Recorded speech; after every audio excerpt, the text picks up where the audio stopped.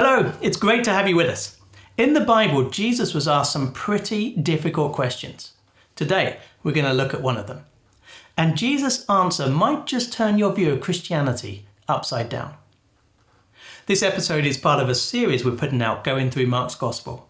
If this is the first one you've listened to or watched, why not check out some of the earlier ones where I explain a bit more about who Jesus is and why he came. The section we're looking at today is Mark chapter 12 and verses 28 to 34. There's a link in the video description to an online Bible if you want to make use of it. Have you ever heard of the radio program Desert Island Discs? The format of the show is an interview with a famous person. What makes it different is that through the interview they answer this question. If you were to be marooned on a desert island and could only have 8 tracks of music, 1 book and 1 luxury, what would you choose? I wonder, how would you answer that question?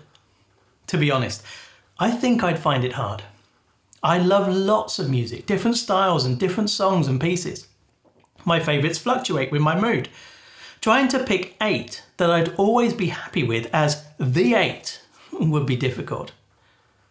Then only 1 book? Often in questions like this, it specifies you can't pick the Bible. So if that's given, what would I choose? Well, I don't have a favourite. I find it hard to go along the shelf and out of all the books I have say, that's the one. Then what about the luxury? I don't think I'd even know where to start. To be honest, if I was Jesus in this passage, I think that would be my answer to the question he's asked. In verse 28, a teacher of the law asked Jesus, of all the commandments, which is the most important? Now, what's the scope of this question? In one sense, it could include all the commands in the Old Testament. But more likely it refers to the Torah, which is the first 5 books of the Old Testament: Genesis, Exodus, Leviticus, Numbers, and Deuteronomy. How many commands would that be? Well, if we're sticking just to the Torah, that's 613 commands. That's a big list. How do you narrow that down to 1? Is it even possible? Well, Jesus tells us it is. In verses 29 and 30, he gives his reply. The most important one, answered Jesus, is this. Hear, O Israel, the Lord our God, the Lord is one. Love the Lord your God with all your heart and with all your soul and with all your mind and with all your strength. But he doesn't stop there. He carries on. The second is this. Love your neighbour as yourself. There is no commandment greater than these. Of all those 613 commands, which is the most important? Jesus says above everything else, the command to love God, the one and only God, and then coming in a close second, love others. If you forget all the rest, don't forget these. There are no other commands as great as these ones. Why is that the case though? Why does Jesus focus on these 2? Well, there are 2 reasons. First, these 2 commands actually encompass every other command in the Bible. In Matthew's Gospel, we are told that Jesus gave this explanation. All the law and the prophets hang on these 2 commandments. What he's saying is this. These 2 commandments are the core of it all. All the rest are an explanation. Imagine a fountain that sprays water in multiple directions. There's one reservoir of water and many spouts as it shoots all over the place. The reservoir of God's commands is love God and love others. All the other commands are the spouts of water that work it through in different scenarios. So that's one reason why these commands are so important. What about the second? I want you to notice something about these commands. They don't just deal with the externals of our life. They get to the core of our being. When we think of love, we think of the heart. We think of something that stems from inside, and that's where Jesus is directing us here. True, we need to be careful that we don't merely equate love here with emotion. Notice the description of how we're to love God.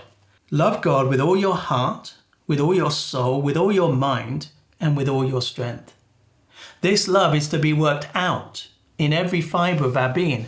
It is a commitment to worship, honour and obey God in everything we do. Similarly, look at the command to love others. The second is this: love your neighbour as yourself. This is more than a warm feeling towards someone.